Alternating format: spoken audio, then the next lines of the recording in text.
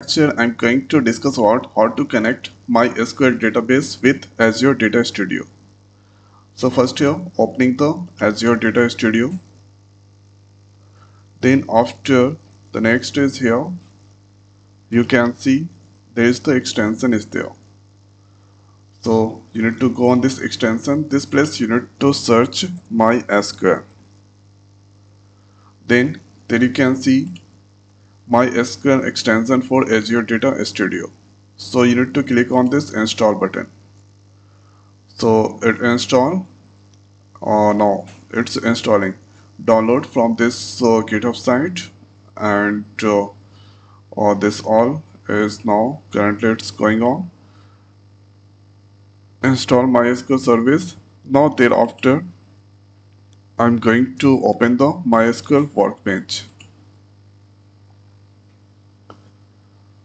So MySQL workbench, there I'm going to open. Now you can see local instance, root, that is user, this is the host, and local host, and this is the port number, and you need to give the password. User is the root.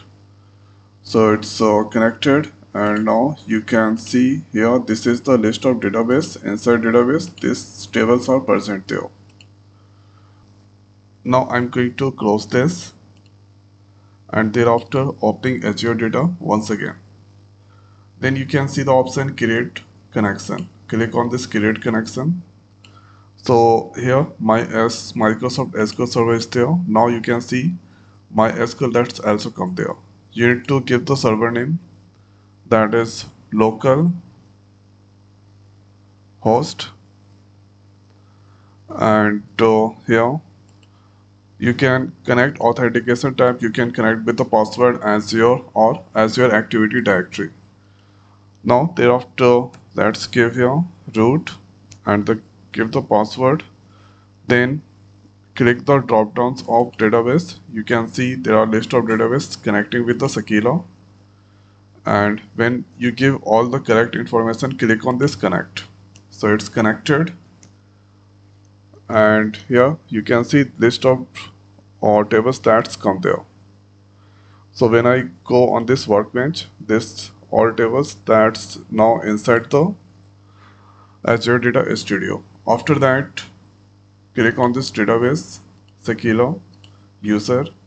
Now, if you want to see the details about the films, click there, right click, select top 1000.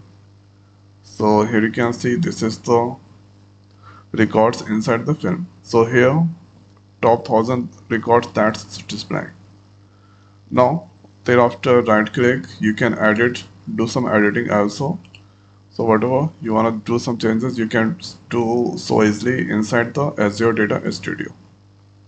So this is the most simplest way we can connect Azure Data Studio with the MySQL. So I hope guys this video is helpful for you. So now this video is over. So thanks for watching. See you next video. Thank you.